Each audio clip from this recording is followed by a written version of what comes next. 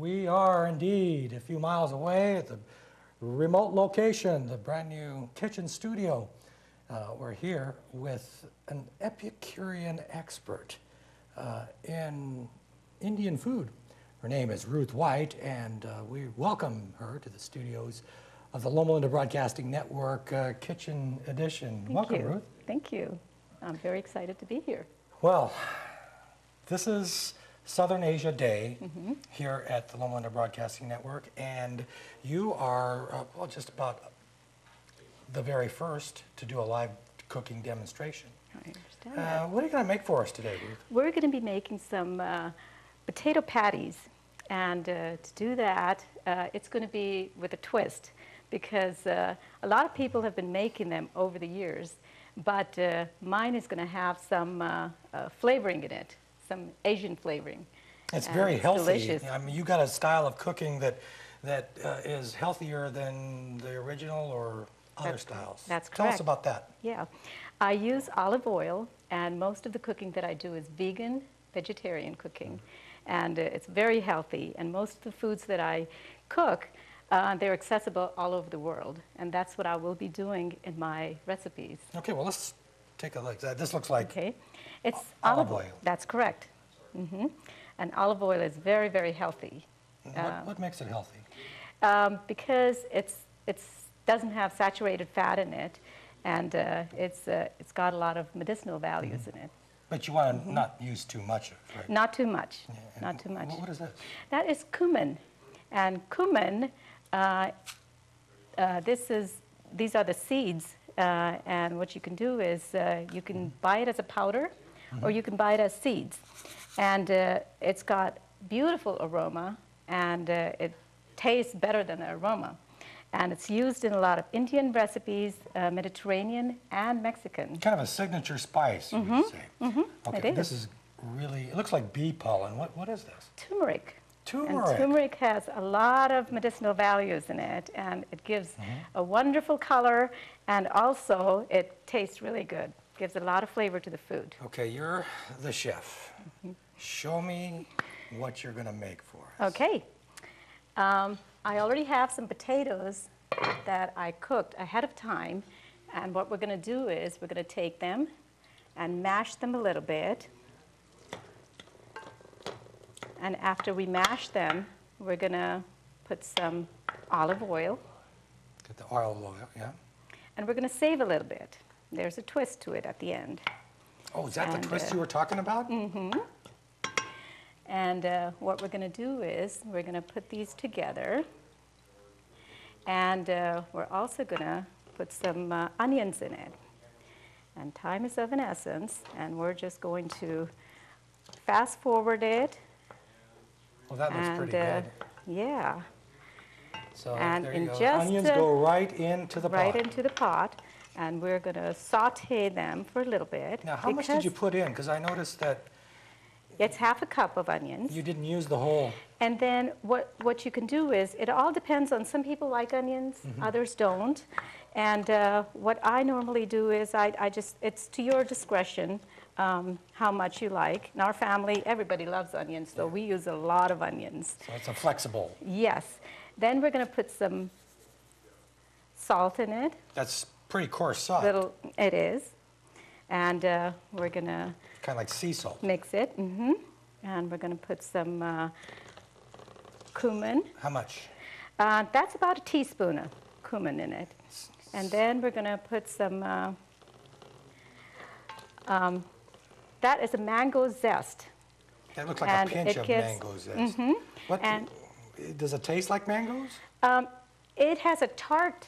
It's the raw mangoes that are dried up, and then you can either use the blender, or if you're in another part of the world, this is what normally back home, which is Pakistan, is my country, and a lot of people use this to grind all their spices. And I would suggest to toast them a little bit in the pan. Dry toast them, and then move it around and grind them. And people have been doing this for years and years and years. It's a wonderful device, and I used it a lot also. then what we're going to do is we're just going to mix it up, and when it starts sizzling, we're going to form them into patties. And that's what we're going to do right now. I'm just going to wash my hands real quick.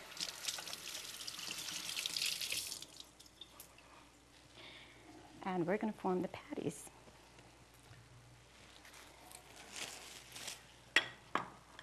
So the mixture is all mixed. Mm-hmm. Do you let it rest at all, or? No, you can make them right away. And what I would suggest with the holidays coming up, this is a good hors d'oeuvre that you can make, and you can even make them ahead of time, so you can have more time with your family and friends and just enjoy them. So like 3 ounces? We're going to form, just about 3 ounces, and a lot better than meat patties. Much healthier, homemade. You can't go wrong with it. Okay, after you've made the patties, then you're going to, most people, they take the egg wash. But we're not going to go there. Okay. We're going to make it really, really healthy. So what I did is, and this is in my upcoming cookbook, I will, on one page you have the recipes and the pictures. On the other page, all the food values I have. And so you can monitor how healthy your cooking is. That's correct. Mm-hmm. Okay, so this is what kind of flour is this? That is the garbanzo bean flour. Where do you get all this stuff? You can get them, actually they're accessible in a lot of stores now, because a lot of people, they don't have to be Adventist, but they're very, very health conscientious now. And what they're doing is they buy all these ingredients right from your grocery store. And this is something that you can find all over the world. They come dry, they come in powder. What we're going to do now is we're going to take the patties, and then we're going to put them in the, and this is a binding. What is that again? This is just a flavor. Breadcrumbs? Flavored breadcrumbs. Right, okay. Okay, and we're going to put just a little bit of olive oil, not too much. And then we're going to just let it brown, because it's already cooked. The potatoes are already cooked. Turn it up. So that's what we're going to do. And okay, well, you need a couple more there? yeah, we'll do a couple more. I should have and then washed I my will hands, show because you. I would help you. Then I'm going to, next time, I will need your help. Yeah, but women usually chase me out of the kitchen. And I'm sure they would appreciate it. I'll appreciate it. There you go. And the beauty of this is, after you make it and when you see the finished product, you will think that I've slaved in the kitchen all day long, but I really haven't. I really haven't. And it's really smelling very attractive now. It is. It's delicious. And I wish you could smell this. I mean, look at there's sizzling in the pan. And I haven't had any dinner yet. Uh-oh. But I think I will shortly. You came to the right kitchen. You have the last word. What Anyway. would you like our viewers to know about this dish? And let's take a look at Yes. the finished product. Yes. And folks, it's anytime you make anything, whether it may be a simple recipe or very exotic recipe, you really have to focus on presentation. When people look at your food, they will say, wow, I really want to eat, just like you just said to me. So you have to really fix it up really good. And I really envy the people of Thailand and India and Pakistan, where banana leaves are really accessible. You don't have to have all the kale and lettuce and different things that you can use, but you can go to your backyard and just pick whatever you can, and the leaves, and do the presentation. Yeah. We've been speaking with Ruth White here on the Llbn Broadcasting Network.